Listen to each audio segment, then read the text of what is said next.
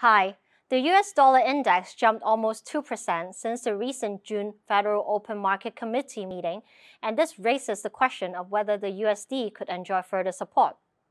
We believe the US dollar could retain its upward momentum in the near term as US Treasury yields rise, especially against low-yield currencies. However, as economic recovery in different parts of the world pick up pace, this could shift the current support for the USD away to other currencies.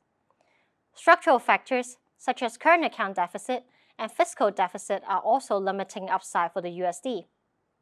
While the USD strength could be a short-term headwind for emerging markets in Asia, corporate earnings and economic fundamentals should remain supportive.